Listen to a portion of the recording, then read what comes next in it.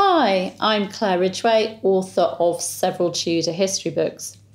Now, in this first part of This Week in Tudor History, for the week beginning the 22nd of February, I'm going to talk about a translator killed by a broken leg, the lavish funeral of Elizabeth of York, and an earl who rose in the reigns of Elizabeth I and James I, but who was implicated in a murder in his final days.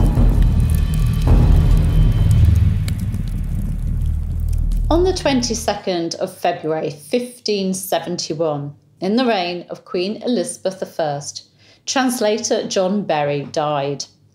Berry, who was about 35 years old at his death, had suffered a fall from his horse 6 months earlier and had broken his leg, a serious injury in those days and one which led to his death. Berry was survived by his wife Elizabeth Stafford, to whom he'd been married for 7 years, and also their young son Thomas.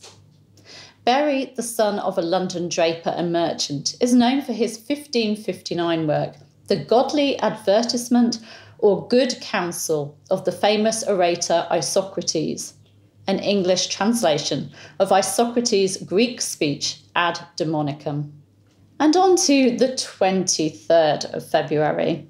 On the 23rd of February 1503, in the reign of King Henry VII, Elizabeth of York, Queen Consort of Henry VII and mother of Henry VIII, was laid to rest at Westminster Abbey. Elizabeth had died on her 37th birthday on the 11th of February, 9 days after giving birth at the Tower of London. In The Last Medieval Queens, English Queenship, 1445 to 1503, J.L. Lanesmith writes of how at least £3,000 was spent on Elizabeth's funeral, compared to the £600 spent on that of Arthur, Prince of Wales, the previous year, and that the whole process was rich with references to the Queen's coronation. Following 10 days of lying in state at the Tower, the Queen's remains were conveyed to Westminster Abbey using the very same route that was used in coronation ceremonies. Her coffin, topped with an effigy of Elizabeth wearing her robes of estate and crown and holding her sceptre, was placed on cushions of black velvet and blue cloth of gold in a carriage. The carriage was escorted by knights bearing banners displaying the royal arms and images of saints and the parents of the King and Queen. And the procession was led by 200 poor people bearing torches, followed by members of the royal household, clerics and the Mayor of London. Behind the carriage bearing Elizabeth's coffin were noblewomen, other officers of the City of London, and more members of the royal household. When the procession reached Westminster Abbey, the coffin was placed on a hearse decorated with black cloth of gold, emblazoned with the Queen's motto, humble and reverent, and royal emblems. The coffin then lay in state overnight with watchers and torchbearers, while a supper was held in Elizabeth's chamber, presided over by her sister Catherine of York. On the 23rd of February, Elizabeth's funeral took place, with her sister Catherine acting as chief mourner. 1,000 candles burnt around her coffin, with 273 tapers burning above black cloths that hung from the roof of the abbey. 2 masses and then a requiem mass was said before the ladies departed and the burial took place. The Bishop of London blessed the grave, the effigy was removed from the coffin, and then the coffin was lowered into the grave. The Queen's officers then broke their staffs of office and threw them into the grave, symbolising the end of their service to the Queen. The grave in which Elizabeth was buried in 1503 was in a side chapel. She was later moved to her present resting place in a vault in Henry VII's Lady Chapel. Her husband joined her after his death in 1509. Their splendid tomb features gilt bronze effigies of the couple depicting them in prayer. Here is a description of their tomb from the Westminster Abbey website. The black marble tomb base is adorned with 6 medallions in copper gilt representing the Virgin Mary and Henry's patron saints Michael, George, Anthony, Christopher, Anne, Edward the Confessor, Vincent, Barbara, Mary Magdalene, John the Baptist and John the Evangelist. At either end are coats of arms supported by cherubs.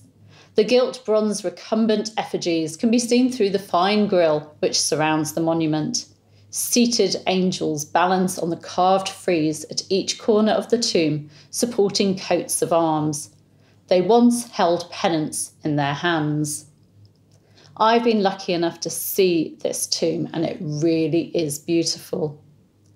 Elizabeth's tomb inscription reads, "Here lies Queen Elizabeth, daughter of the former King Edward IV, sister of the formerly appointed King Edward V, once the wife of King Henry VII, and the renowned mother of Henry VIII.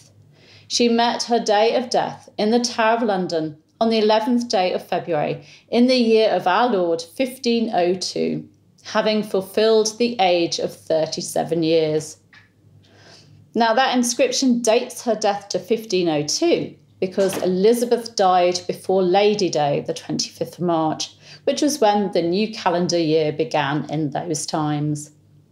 The effigy used in the procession and her funeral still exists and is in the collection of Westminster Abbey, along with that of her husband.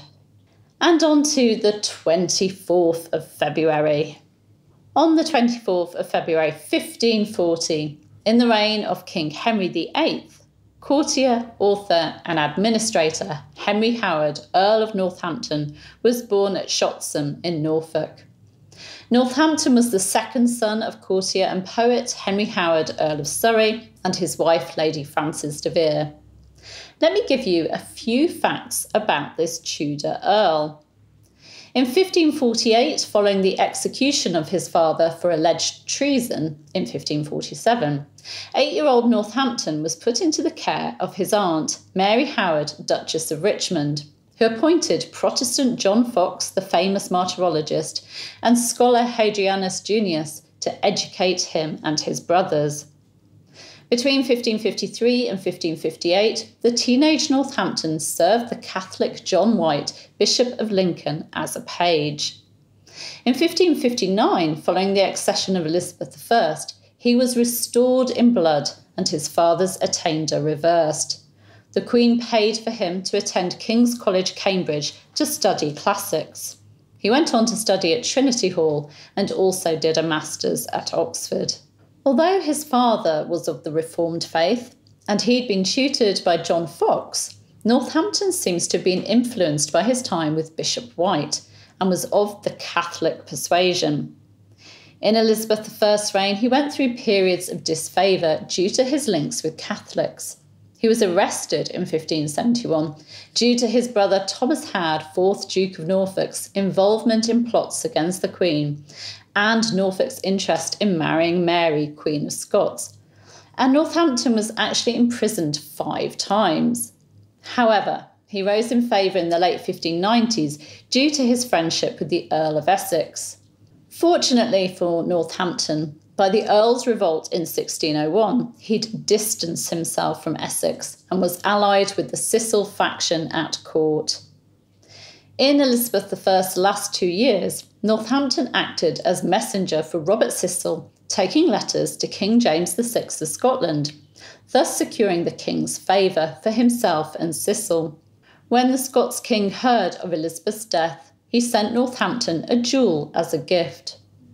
Northampton went on to serve King James I as a Privy Councillor, Constable of Dover Castle, Lord Warden of the Cinque Ports, and Lord Privy Seal.